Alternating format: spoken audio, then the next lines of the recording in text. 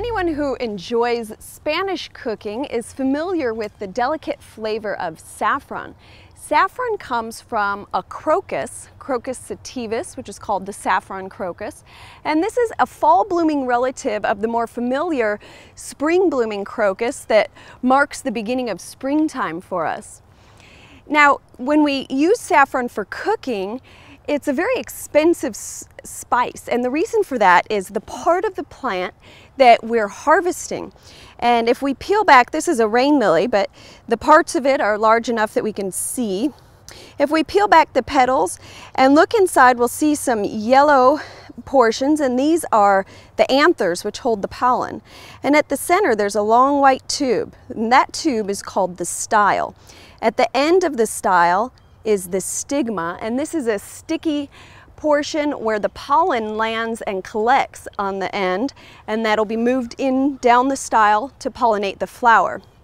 Now on the saffron crocus, along that style, there's 3 reddish filaments, and those little lobes are the part of the plant that's harvested for the spice.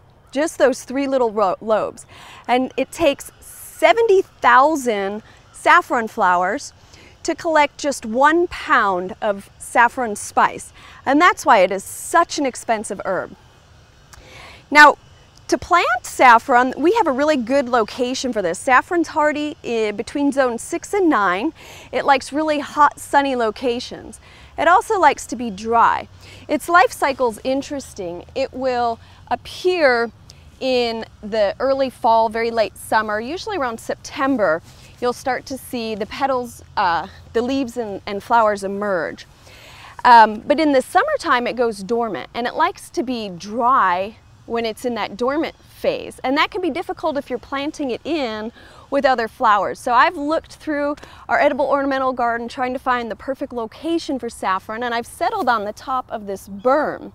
And I'm planting it among some other Mediterranean herbs that also like drier conditions. So my hope is that during the summer, the dormant season for saffron, we will be able to avoid rotting those bulbs from excess water by relying on the really good drainage of our raised berm, and then also the fact that we're not going to have to irrigate as much for the plants surrounding it. So I want to start to plant our saffron, and it's a corm. You can see here it looks a lot like a bulb, but it's biologically a little bit different. The flat side is going to be pushed down. That's where the roots will come up. We're going to place that down, and then the more pointed tip will face up. And I like to plant these in little clumps, the way I would plant tulips, where they'll come up together.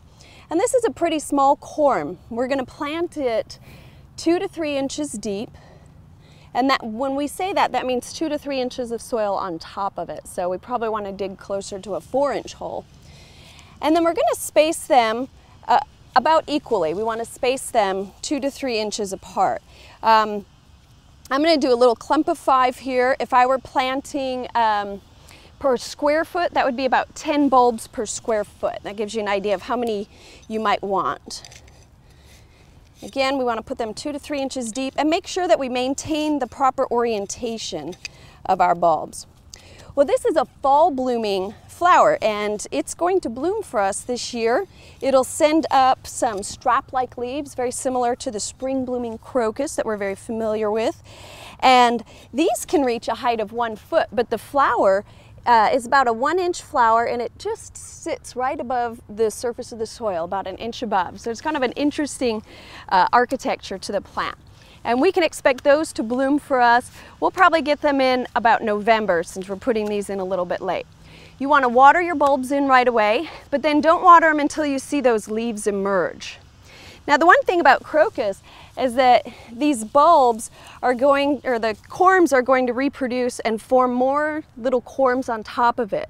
And the plants will actually flower better if we regularly divide those. So we want to dig them up about every 2 years and divide them and replant the corms immediately. And we do this in May to June, just before the dormant period.